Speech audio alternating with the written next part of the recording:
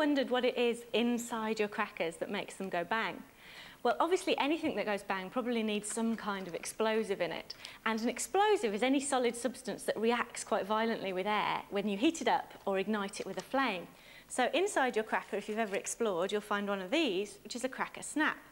And now inside the paper, there's a special chemical which is called silver fulminate, which actually makes the explosion. And we've got some of that chemical here, and this amount is about enough to fill 2 crackers.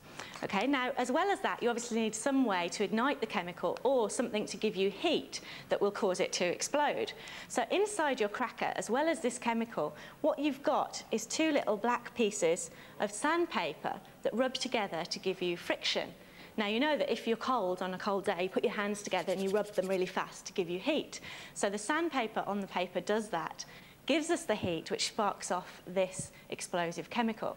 But what we're going to do here, just for fun, is ignite it. Instead of using friction, we're going to use a naked flame. You might want to stand back for this.